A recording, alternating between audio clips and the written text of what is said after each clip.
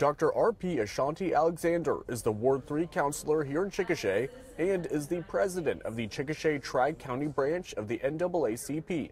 He's been pushing for City Council to adopt this resolution about the 1930 lynching. An incident that occurred almost 100 years ago, for years had been kept secret. Here's a picture from the time showing onlookers at the jail where gunfire reportedly went through the window and struck Argo. He was reportedly taken into custody for attacking a white woman in the city. The resolution passed on Monday calls that accusation, quote, alleged and disputed. Justice requires that we acknowledge it. We know that it's probably too late, but somebody got away with murder.